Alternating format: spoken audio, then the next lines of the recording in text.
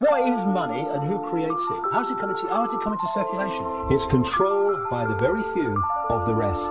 Now, what's the greatest form of control on this planet? Money. There is no money in terms of anything physical worth anything. Money is only worth what we are programmed to believe it's worth. Money is figures on a screen.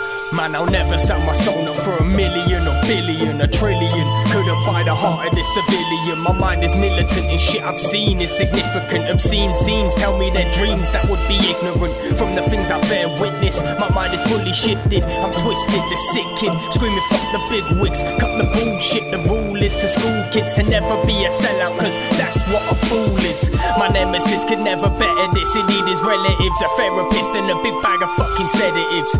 Cause when I'm done, guaranteed you will remember this. You get what you get when you're fucking with the mentalist. On the path of collision, spitting on rhythms. My life is my decision, so you can go fuck your opinion. I'm living the only way I know how, and that's to keep my head high and always stand proud, regardless, never back down. The same force that I've been talking about has controlled the banking system, the pyramid within pyramid, and they've controlled the political system.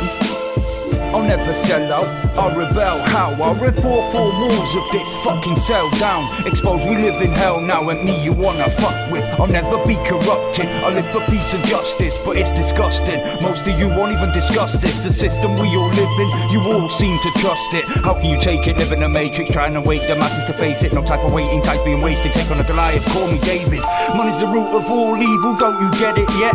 You're a slave already born into a country's debt, but something they just accept exactly what they expect. Stand up for your rights before there's nothing left. They take away your freedom, they take away your voice, they take away your opinions and leave you with no choice. They take away your hope, your faith, love and dreams, but just imagine what it would be like if we was all free.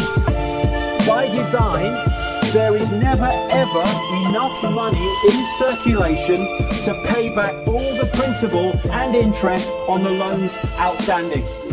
Bankruptcy, losing your home, is built in on purpose.